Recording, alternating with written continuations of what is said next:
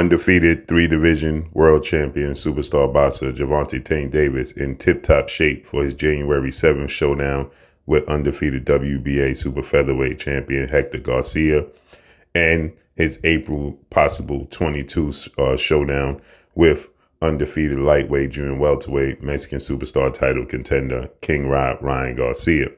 How do you see these two fights playing out?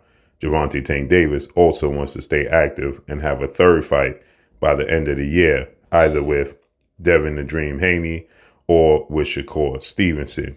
Which one of those fights you think Gervonta Tank Davis will take before the year is up?